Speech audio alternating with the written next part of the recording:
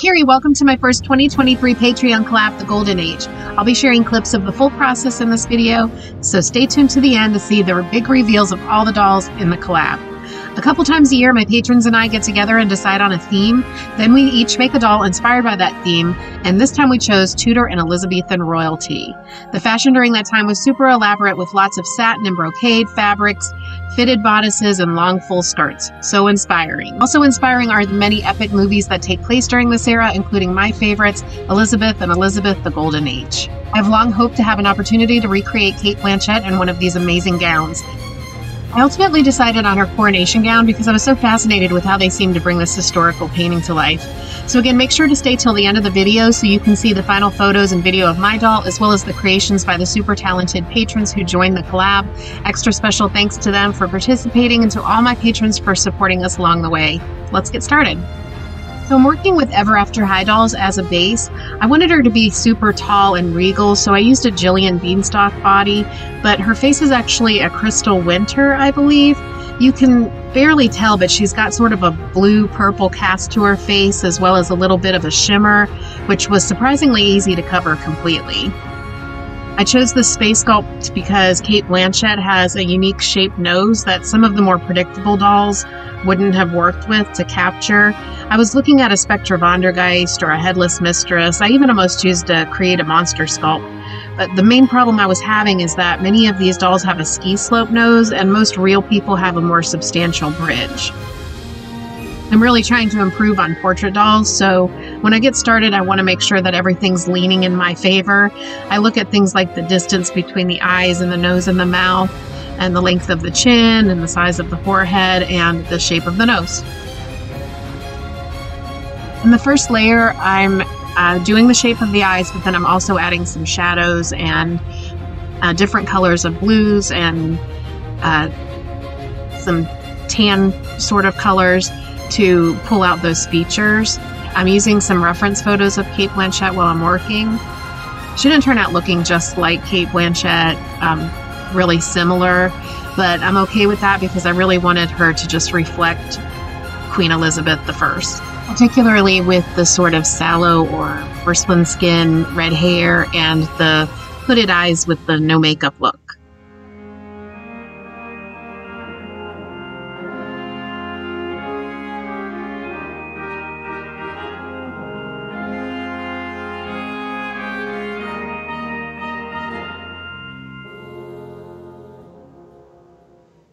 There I'm removing some of the work that I've done with an X-Acto knife. I was trying to be very cautious. My muscle memory sort of is to add a really heavy upper lid line or lash line.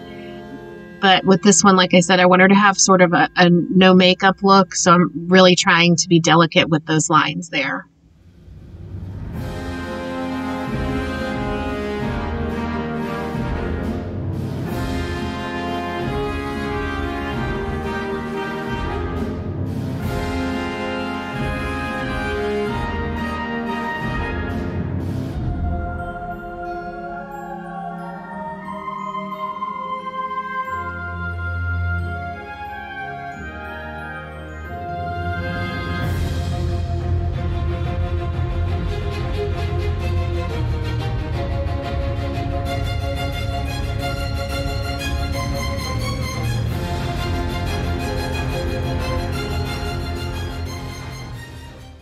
One of my favorite parts is adding the white to really make things pop.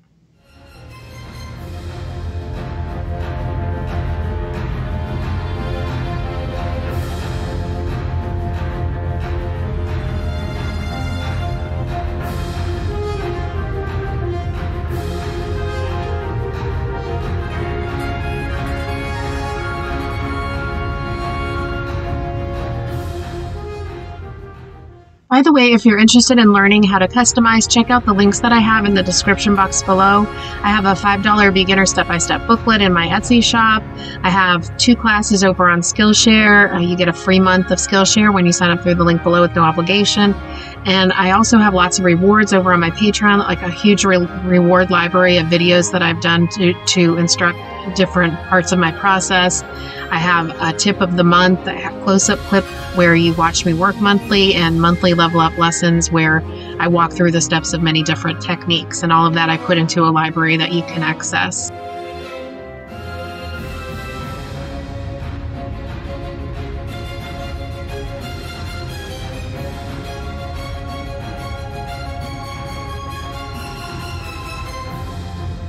For her eyebrows, I'm starting out with a base of just this sort of golden color, yellow.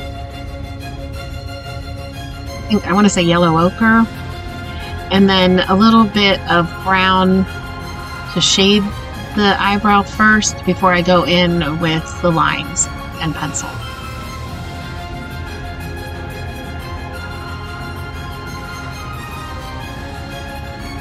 I like to give them their shape with the pastel first, and then shape them up with an eraser, my micro eraser, and then go in with lines in a couple different colors. I'll go in with the stark gold color first, and then like a brown, and maybe a little bit of a dark brown.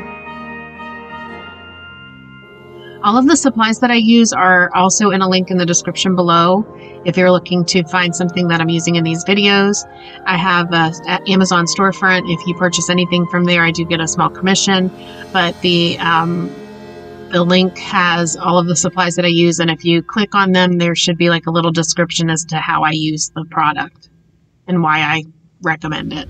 So that is the face up. I did go back and add a little bit of tweaks and some upper eyelashes because I decided not to adhere eyelashes like I usually do. So there are some extra touches I did later. So starting on the costume now, I started out using this gold fabric, and I was going to make a dress in gold, and then I later realized that the photo I was using from the internet was actually making it look gold, and it wasn't a gold dress because I watched the movie and found out that no, that's an ivory dress. But anyway, so I decided to do a different version, and I used that gold skirt as an underskirt, so at certain points you can kind of see the little beads peeking out from the dress.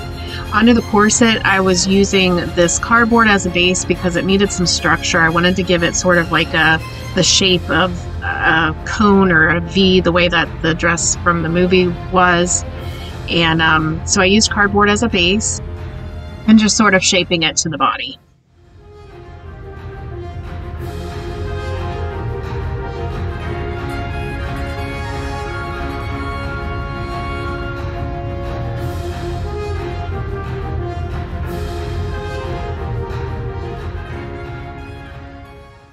So I went with this fabric. I've had this for a long time, and I always knew that I was going to do something historical with it. So when I saw that it was a very close match to the dress that she wears in the movie and in the painting, the historical painting, I was really excited to use it. Starting out with these shoes, I used my little slipper pattern. Since you were never going to see the shoes, I just wanted to make some simple ones, but I also adorned them with beads.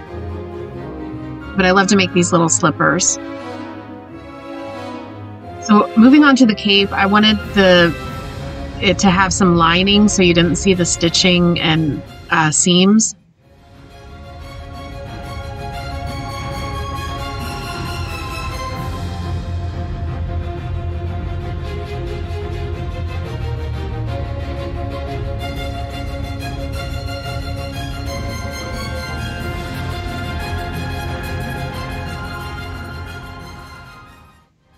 And then I had this beautiful fur from a store that went out of business. It was really strange. It was a very popular store that sold home goods, but they had me sign something that said that I couldn't resell it or mention that it was from their store or anything. I can't remember what it said, but I had to sign something, so I don't want to say what store it was from, but they were going out of business, and they had these samples of fabric for like rugs or I don't know what, but it was a big pack of samples of different fabrics, and they were beautiful, and I was so excited to get them. And this is one of those that I've been wondering what can I use this for many years. But I found it interesting that I had to sign something. So I don't want to say what it is, because the store that it is, because I don't know if I'm allowed to. It's very weird.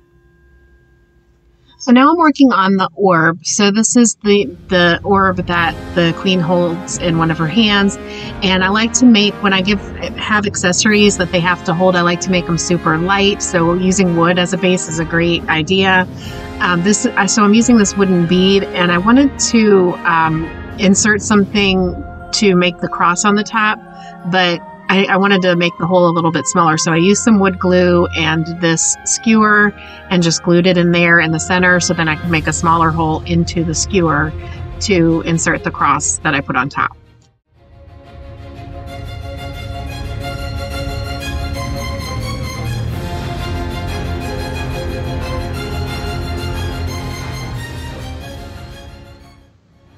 So there is the orb, and I'll set that aside while I work on the scepter. So I'll paint and add some more detail to that later. Working on the scepter, I want to just add some beads to each side to create a handle and just an elaborate tip to it. And so I'll set that aside while I work back with the orb, adding some craft paint in black.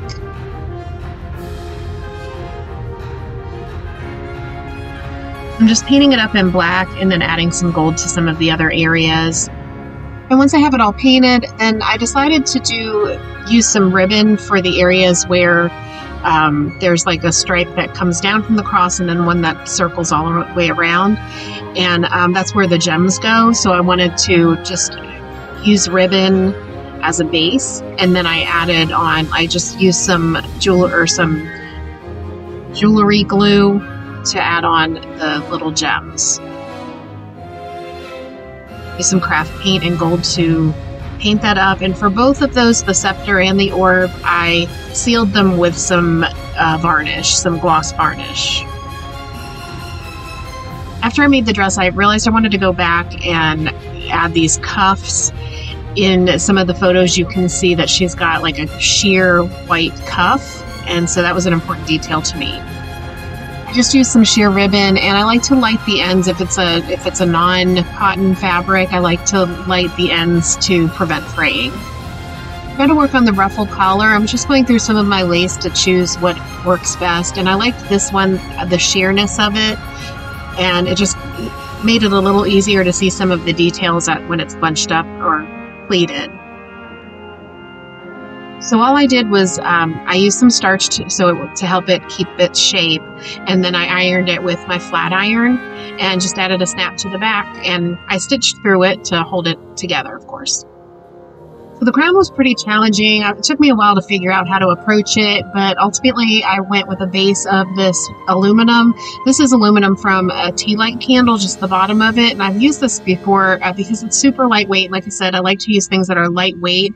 If it's going to need to be held by the doll or sit on its head, it's good to have it be light so it can more easily hold it. So I use this aluminum a lot. And I used it to just help keep the shape of the roundness around the head. And I used this gold rickrack to create the sort of rickrack pattern of the crown at the top, and then just went around it a couple of times.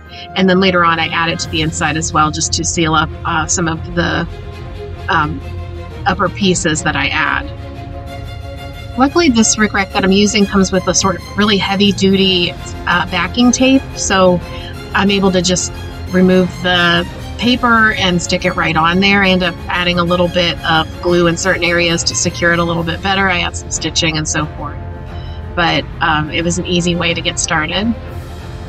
Doing my lighter trick again. Of course, if you do this, please be careful, but this kind of melts that area just to make it a more smooth surface.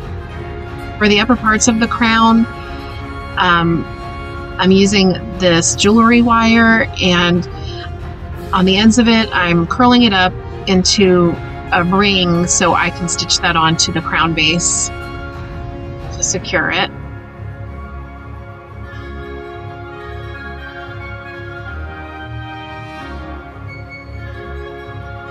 And this made it a little bit easier to hold the beads that I'm adding to it as well. So I made 5 different sections and made sure that all the beads matched so that I could stitch that onto the crown and then secure them together.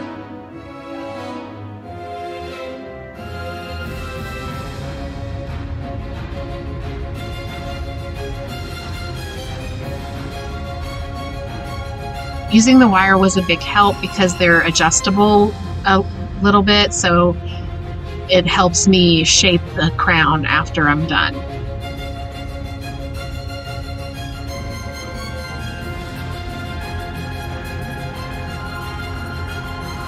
A while back, my little sister gave me a bunch of, she kind of got into jewelry making, and she had a huge collection of all these glass beads, and some of them are just very precious, beautiful beads.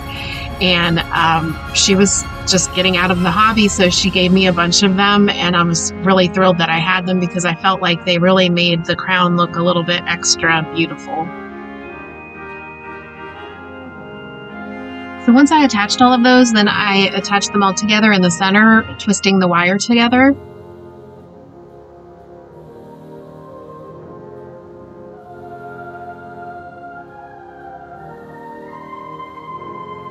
And there's the base of the crown.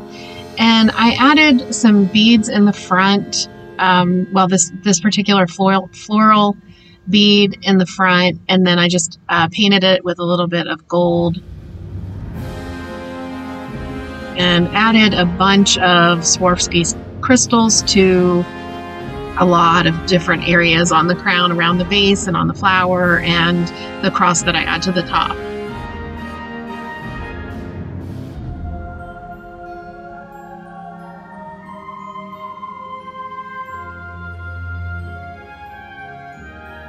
The crown in the photos had these beautiful pearls all the way around it, and I took a lot of liberty with making the crown a little different, but this particular part I really wanted to make it similar. And there's a pearl, like a teardrop pearl, that hangs in the front, and then teardrop pearls that go around along the top. And I found these in my stash. I've had them forever, and they're vintage. They're just very old, and I think I found them at like a garage sale or something, and I knew I would need them someday, and sure enough, they came in. They were perfect. They're kind of set on wire, and I put the wire through a needle and pushed it through to secure it, and I did it all the way around. And then for her hair, I really felt out of place not creating an elaborate hairstyle for this one, but she really just had her hair down, and it was kind of a little bit wavy, so I just flat ironed the reroot. As you can see, I added beads all along the bottom of her bodice,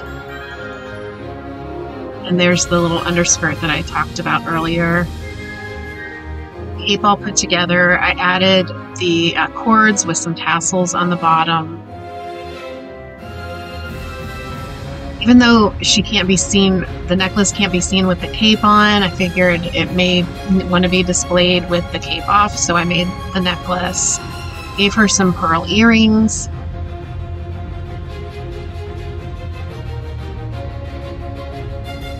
And I did a hook and eye closure for the front because I didn't want to have to tie these cords. I wanted them to hang.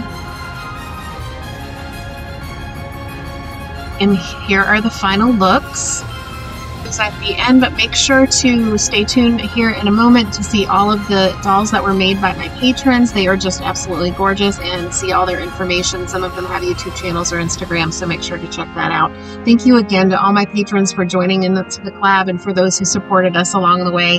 I always have the best time with these collaborations, choosing a theme and seeing what everyone comes up with. You guys never disappoint. These dolls are amazing. Looking forward to the next one, you guys. Let me know if you have any questions in the comments below. I hope you enjoyed this video. Thank you so much for watching. I hope to talk to you guys soon. Thank you so much. Bye.